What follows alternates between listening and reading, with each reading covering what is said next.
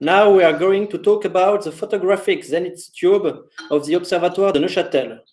We had the opportunity to make a material on historical study of this PZT preserved at the Musée International d'Horlogerie à La Chaux-de-Fonds. A PZT is an astronomical scientific instrument used to make zenith observation. The origin of PZT principles date back from the 17th century. PZTs were developed during the 20th century, essentially at the US Naval Observatory of Washington. From the mid-20th century, its use spread to different observatories. At the end of the 40s, PZTs were considered as the future of the positional astronomy. This instrument is also seen as a new step in time determination. It supplies a more precise time than that given by existing scientific instruments as meridian circles, by example. However, after having aroused real enthusiasm, this instrument will be relatively quickly outdated. The aim of our paper is to situate PZT in the history of astronomical scientific instruments. We want to see its role in the development of practical astronomy on time determination. While zenith observations were undertaken as early as the 17th century, it was not until nearly 3 centuries later that PZTs became a more widely used scientific instrument. This development is near to the one of meridian circles, whose precursor was the Danish astronomer Ole Rømer at the end of the 17th century. Indeed, meridian circles also took more than a century to become widely used during the 19th and 20th centuries. Other instruments were developed during the 20th century, such as the Donjon Astrolabe, and photocells were added to meridian circles to determine the time. However, PZT are presented in 1946 as cutting-edge scientific instrument for latitude and time determination by eliminating many instrumental errors on the personal equation, the human factor. An important improvement in precision with PZTs is obtained, but this improvement comes shortly before a paradigmatic break in time metrology with the generalized introduction of atomic time. This circumstance has reduced its lifespan. In time metrology, PZTs makes the junction between meridian circles and atomic time at a period of accelerating technical development. In order to introduce this instrument, we will present the richly documented case of the PZT de l'Observatoire de Neuchâtel. We will first have a look on the history of the methods of zenith observation on instruments in the 17th century. This approach makes it possible to trace the technological evolution in which PZTs are placed. Then we will see the context in which l'Observatoire de Neuchâtel chose to equip itself with a PZT in the mid-20th century. For this purpose, we will have an overview of the discussion surrounding its setting up, its role on the more global project in which it was commissioned. Finally, we will try to understand why its use was relatively short in view of the substantial investment it represents for the institution by presenting the paradigmatic break caused by the introduction of atomic time. As early as the 17th century, tests were carried out to determine the parallax of stars to confirm Copernicus' heliocentric theory. Several astronomers have sought to measure the parallax of a star as Galileo. In 1669, Robert Hooke, the great 17th century English experimenter, discovered that the effects of atmospheric refraction were zero at the zenith and that the star Gamma Draconis was almost at the zenith in London. But he didn't have a telescope specifically designed for this purpose, and the instrument used was damaged. Taking over, John Flamsteed, the first royal astronomer, had built a zenith telescope. Then Samuel Molyneux and James Bradley devised other zenith instruments to measure the parallax of Gamma Draconis. Finally, John Pond made several attempts to have an efficient instrument in the first half of the 19th century, but he did not succeed in obtaining really satisfactory results. In the mid-19th century, George Airy managed to take a step forward with this reflex zenith tube that you see here on the left. He had the RZT made in 1851 by the scientific instrument maker Sutton and Sims. The instrument was used for almost a century to observe Gamma Draconis, even if unexplained error led to the suspension of the program at the end of the 19th century. The movements of oscillation of the Earth's axis, the Chandler wobble, were not precisely known. At the beginning of the 20th century, the theory is better understood, and the Airy observation are recalculated, demonstrating the instrument's very high accuracy, and the program was relaunched. The development of zenith observation took a new direction at the beginning of the 20th century in Gaithersburg, Maryland. In 1911, Frank Ross designed the first PZT, which was placed later at the Washington Naval Observatory to make observation of latitude variation. This instrument was an improvement of the RZT with a notable addition of photography. It is thus from 1911 that it becomes a PZT. The instrument is here connected to a sidereal clock on a printing chronograph. Observations, various tests, and improvements show that PZT can be used for time determination. The theory of observation for time determination began in 1924. In 1949, a second, more advanced PZT was designed by William Markowitz, known for his work on time standardization and atomic clocks, and by Paul Sullenberger, who worked on quartz clock and developed PZTs. At the same time, the result of the observation made with the PZT of Washington were presented to the International Astronomical Union in Copenhagen. One of the recommendations of the Union advised observatories around the world to be equipped with this type of instrument. To maintain their reputation in the field of time determination, a race begins between different observatories in which l'Observatoire de Neuchâtel participates. Here you can see some examples of PZT of other observatories. Edmond Guyot, the third director of the l'Observatoire de Neuchâtel, who is taking part in this Congress of Copenhagen, is keenly interested in PZT and will do his best to obtain one of them. Now, let us look at the Observatoire de Neuchâtel and see how it fits into this story. Let us begin with a few words about its foundation. In 1855, coming back from the Exposition Universelle de Paris, a delegation wanted to increase the quality of clocks and watch production in the canton of Neuchâtel. In its report, it asked the state to establish an observatory dedicated to the control and certification of chronometers. The task of designing and then directing the institution is given to Adolf Hirsch, a young German astronomer. The Observatory de Neuchâtel is founded in 1858 on a small hill outside the city. Its main missions were the astronomical determination of time in order to certify watchmaking production and to transmit time to the Central Telegraph Office, to watchmaking places, and to some watchmakers. During the 19th century and the first half of the 20th century, the meridian circle was the essential instrument for time determination.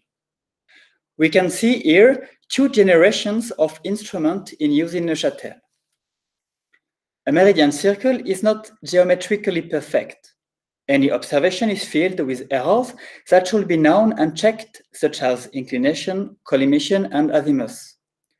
The observer also became a significant source of error since the introduction of the printing chronograph in the mid-19th century. The delay between the moment the observer sees the bisection of a star with a wire and the moment his finger closes on electrical contact is not quantifiable. This delay, called personal equation, is studied by Adolf Hirsch, who will be one of the precursors to measure and reduce it. At the price of incessant check and long mathematical reduction, the astronomer managed to master his instrument, his environment, and his own physiological imperfection. The Observatoire de Neuchâtel does not have the financial or human means to follow every technical improvement. When it updates its operating chain, it cannot afford to choose the wrong technology at the risk of being totally inoperative. In the 1940s, profound changes appeared on the horizon with the emergence of quartz clocks. The Observatoire de Neuchâtel decided that is the right momentum to update its instrumentation and methods in a profound way. The centerpieces of this new era will be the PZT and the quartz clock. Coming back from Copenhagen, Edmond Guyot was convinced of the importance of getting a PZT. He became very active, and negotiation began with Washington in order to benefit from their technology and experience. Since this was a military technology, diplomacy became involved. After difficulties in obtaining technical drawings or a direct offer from Washington, Guyot starts looking for other manufacturers. As with Greenwich and later the observatory on Mount Stromlo in Australia, Neuchâtel turns to the English company Group & Parsons. Greenwich was already developing a PZT with Group & Parsons, simply called the Model 1. But by the manufacturer himself, the Greenwich model is excessively complex. Group & Parsons proposed a lighter and cheaper model called number 2. Finally, Neuchâtel chose an in-between model called the 1A, which will be ordered in 1951. It is delivered 3 years later for a price of £16,000. About half of the cost is covered by the watchmakers, demonstrating that the industry still needs a cutting-edge observatory.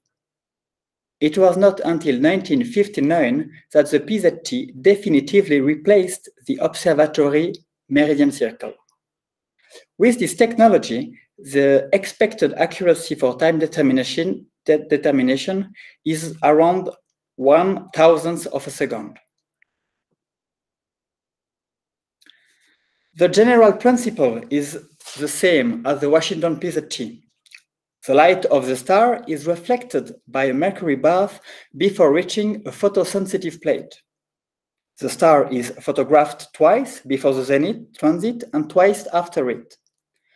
Each exposure lasts 20 seconds, during which the plate is driven to follow the motion of the star. Between each exposure, the plate rotates by 180 degrees. Each star is then photographed 4 times, forming a rectangle on the photographic plate. On this slide, we have a diagram showing the main organs of the PZT of Neuchâtel. On the left, the phonic motor, the control cams, the rotary, and the stellar photographic plate to record the transit of the star, like we just seen. Since it is a question of determining time and keeping it, it is necessary to compare the transit with the working state of a fundamental clock, the quartz clock. This is the role of the photographic chronograph, represented here in light green. The chronograph is controlled by a reduced frequency of the quartz clock and then synchronizes to trigger a flash lamp every 2 seconds. The flash is then filtered by a perforated plate to form a single instantaneous point on the photographic time plate. The transit of the star being known by the catalogs, it is then possible to determine the advance or the delay of the quartz clock by measuring and comparing the 2 photographic plates. The vertical construction of the PZT eliminates the main instrument error present on the meridian circle, such as collimation, azimuth, and inclination. The PZT is installed in an unheated and insulated building to prevent errors due to sudden temperature changes between the instrument and its environment. The PZT also has the great advantage of eliminating the human factor in data acquisition. The device is programmed in order to automatize the acquisition cycle. However, a person still has to initiate the cycle manually. The PZT requires more maintenance than the meridian circle to do the greater number of mechanical and electrical components. It is therefore an important cost for a small observatory like Neuchâtel.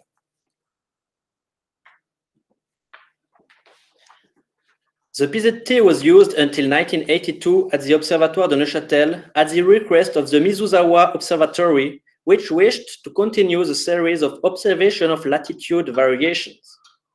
Time determination were no longer made at the Observatoire de Neuchâtel from the end of the 70s. Whereas meridian circles were used at the observatory for 1 century, the PZT remains in use for about 20 years. Why this relatively rapid loss of interest? The high precision of the quartz clock confirmed that the regulator used, the Earth's rotation, is not perfectly uniform. New correction must be added to the time determinations to check quartz clock. As the Earth's regulator was imperfect, on the precision of the means of keeping time much greater, a redefinition of the second, based on the oscillation of cesium, took place in 1967.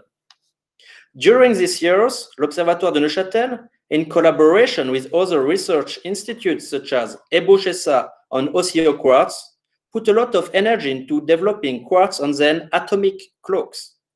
The observatory gradually transformed itself into a research laboratory rather than an astronomical observatory. The use of atomic time made the time determination outdated compared to the time conservation using atomic clocks. Thus, the last step obtained in time determination instruments at the cost of a considerable effort is supplanted by the paradigm shift in time measurement. Moreover, many observatories that had planned to acquire a PZT abandoned their project during the year 50s, 60s. At the end of the 60s, fewer than 20 observatories had PZTs. Nevertheless, PZT has enabled several observatories to operate in a network movement which has now been consistently extended. PZTs participate too in the improvement of time metrology. But the scientific instrument, contrary to initial expectations, also contains sources of error that have reduced its potential. Here you see 2 time scales that show the dates of conceptualization of methods or instruments and their dates of use. Meridian circles and zenith instruments found their foundation in the 17th century and were developed long afterwards. PZTs took over from meridian circle for a short period before being replaced by atomic clocks. PZT are also a culmination of the desire to eliminate the human factor from time determination. The human factor then changes its status from observer to operator. The main objective was always the same, improving the accuracy of data. There is still relatively little historical work on PZTs. This presentation was an opportunity for us to delve into the history of this scientific instrument, which we intend to study in more details with contact with other institutions in view of a future publication. We would also be happy to answer any question you may have, and thank you a lot for your attention.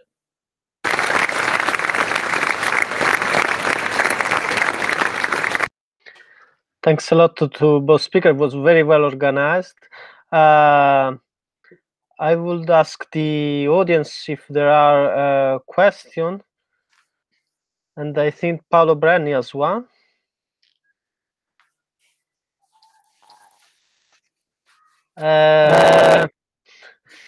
Maybe you can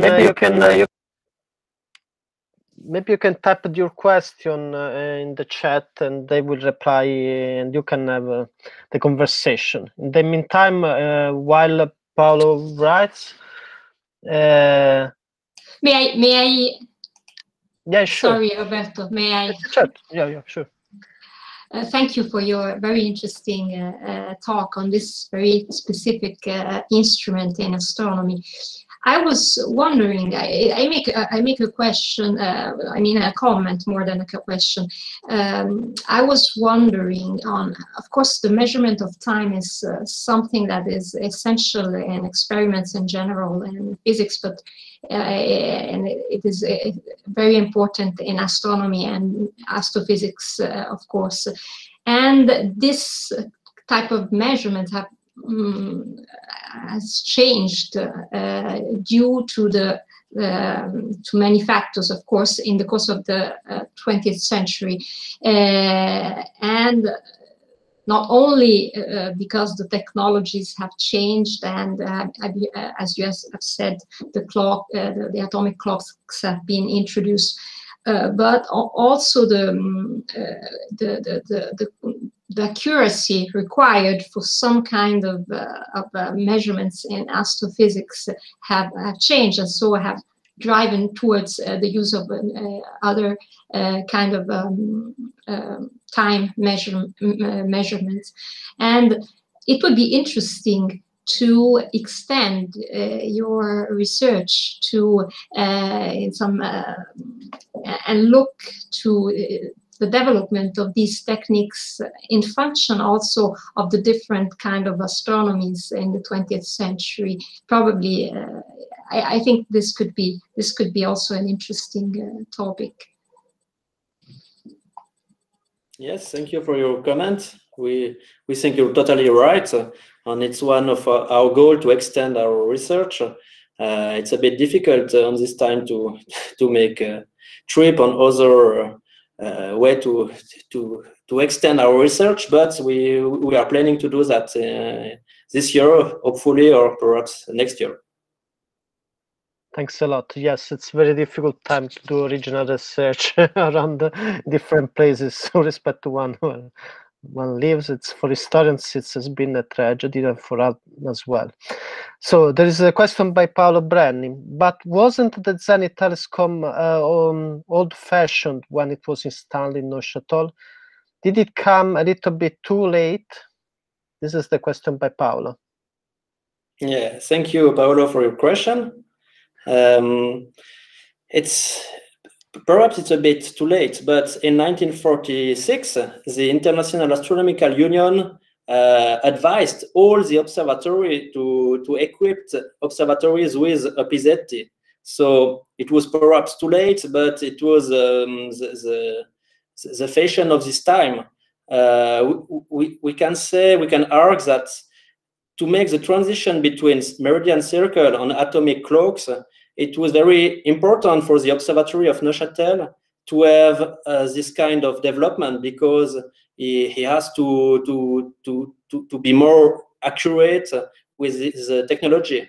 So yes, it's surely a bit too late, but it was perhaps a necessary step to manage the transition with atomic clocks. It's one of the next step of our research to analyze the instrument, to understand if it was too late, if it was a failure or a necessary step.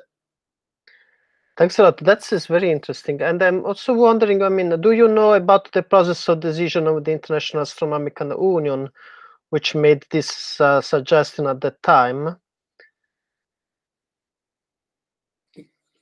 This was the question. If you have also studied this decision-making process within the International Astronomical Union, what were the rationale for this suggestion? Yeah, in fact, the Naval Observatory of Washington presents the result of his observation of 30 years of research on the observations, and it was a commission. I don't remember the name, perhaps it's 17, who say it was a good idea to develop and extend this kind of instrument. But to be honest, we don't really exactly know the way they analyze the study by the Observatory of Washington. So it could be another interesting direction of our study. Thanks a lot.